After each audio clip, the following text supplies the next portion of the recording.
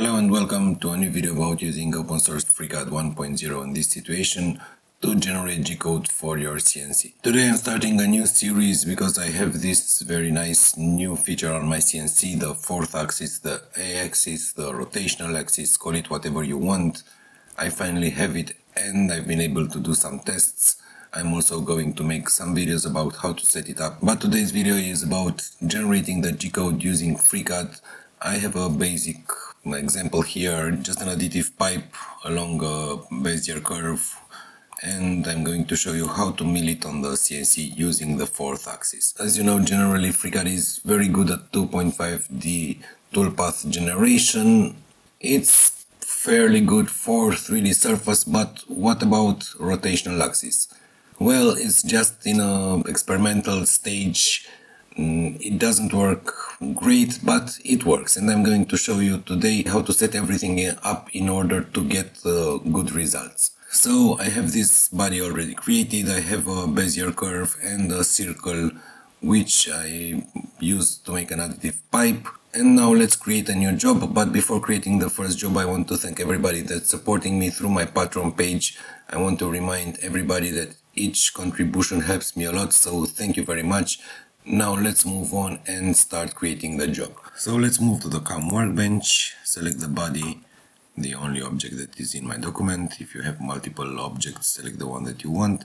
Click on this button, which is create a new job. I won't select any template just to make things easier. Make sure the object that you want to mill is selected in this list. Then click on the OK button. And in this dialog I won't make too many changes. I will leave the stock as extend models bounding box.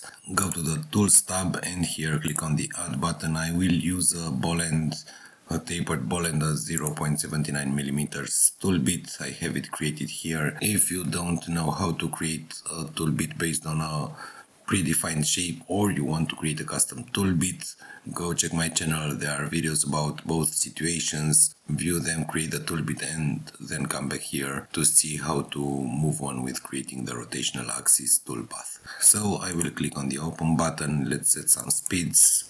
I will use 3500 both on horizontal and vertical, and the spindle speed of 20,000. Select the default tool and click on the remove button.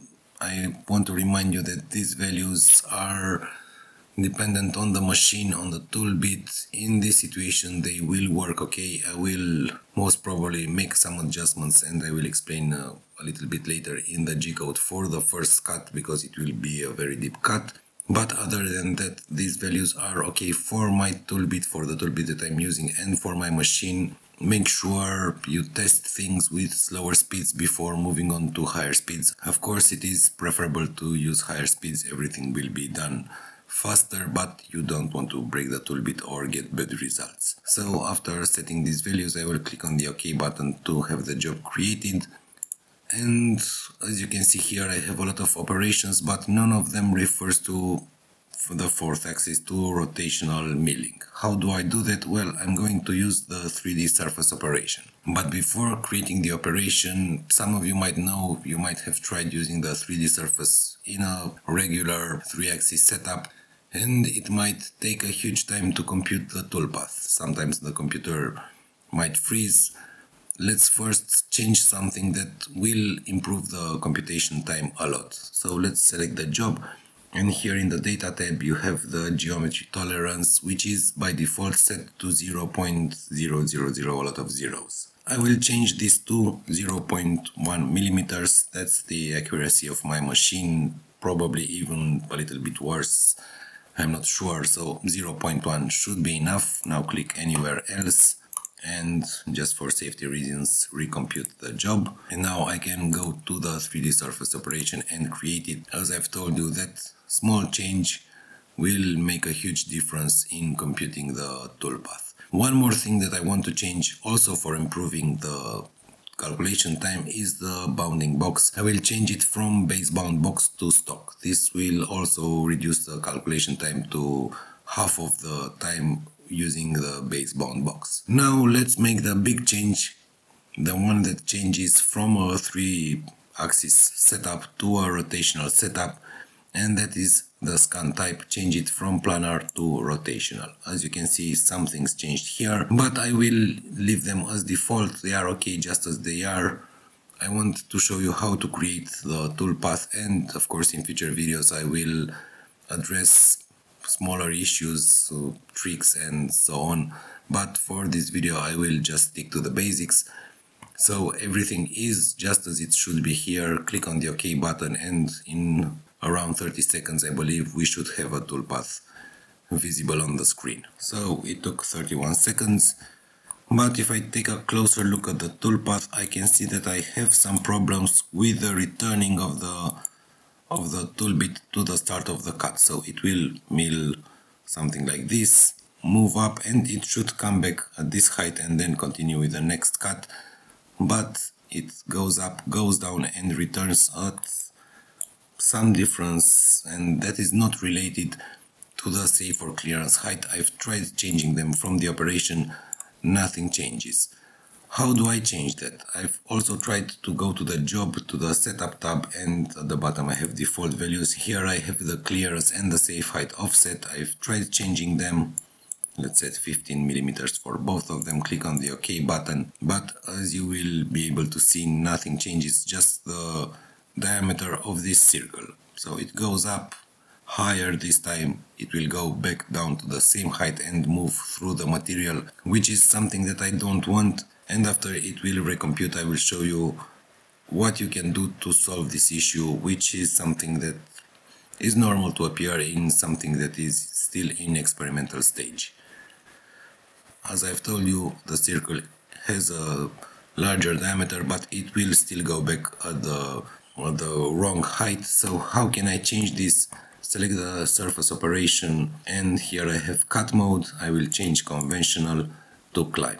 You won't find this parameter, this value, in the normal dialog. You only find it in the data tab.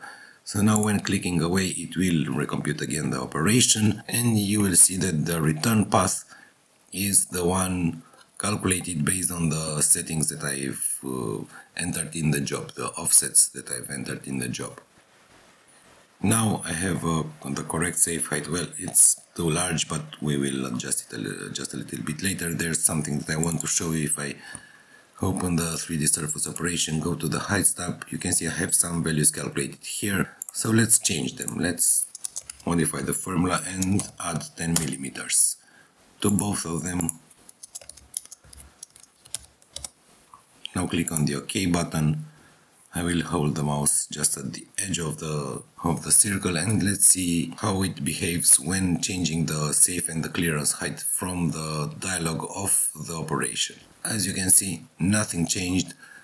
The value is still calculated based on the value entered here in the job, in the setup tab, the default values, and these two offsets here are the ones taken into account no matter what I enter in the dialog of the operation. So if I want these values here to be changed, I have to change them from the job. That is something very useful to remember. And of course you have to remember that you can only set things up properly using a climb cut, not a conventional cut for now. One more thing that you need to know is that if I set these both to 0, I will also have a good result. And why is that?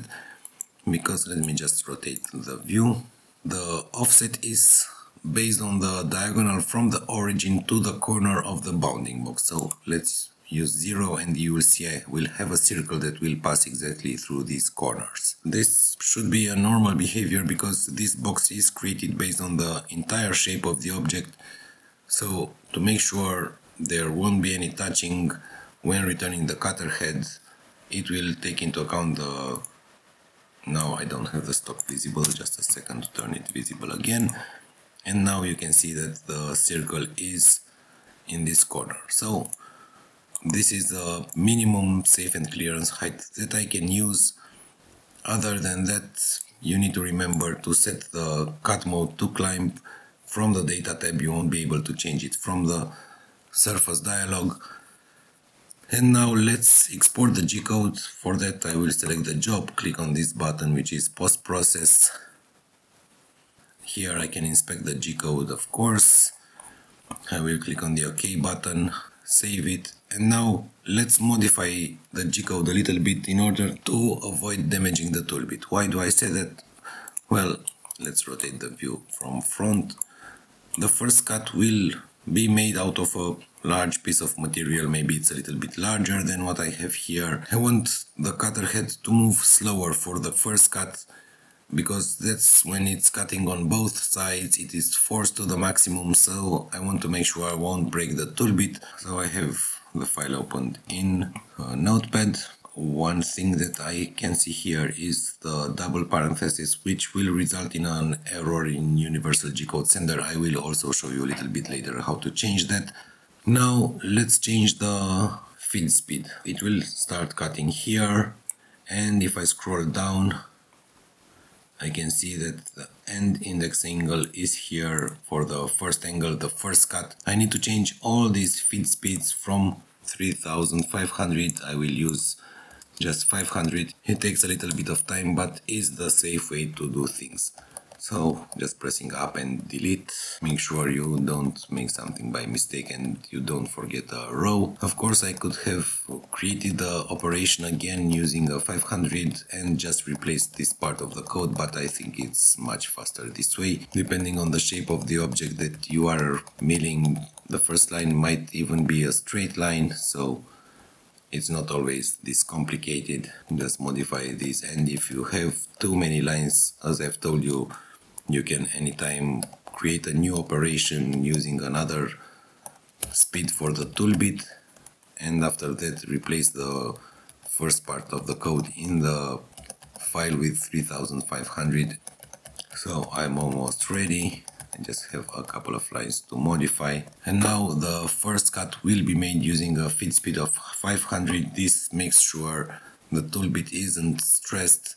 It will remove material on both sides, so I want it to move slower, and then the following cuts will just take a little bit of material on the side, so I can move a lot of so the machine can move a lot faster using 3500 feed speed. Now I will save the file. And as I've told you, I have a problem here using about this parenthesis. If I open Universal G-code Sender, I will show you in just a couple of moments. So let's open the file. You can see here I have some problems because it will consider the commenting part ended at the first parenthesis, and the second one is considered an error. Because I already modified all the feed speeds from 3500 to 500 for the first cut, I will modify this. I will delete the first parenthesis, but I will show you in just a couple of seconds how to modify things in FreeCAD to avoid this type of errors. So now I can save the file again. Universal G-code Sender won't allow me to send the file to the machine if I don't have it saved, so that's a good thing. Now let's go back to FreeCAD,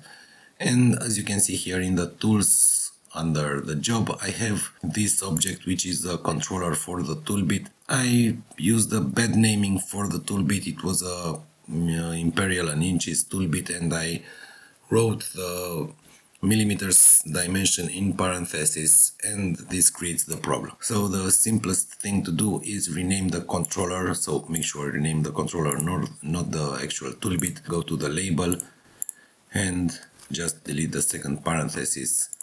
Now export the job again and you won't have that issue. So let's move on to Universal G-code Sender. I will go to the workshop and let's make the first milling of a rotational axis of an object on the rotational axis on my CNC.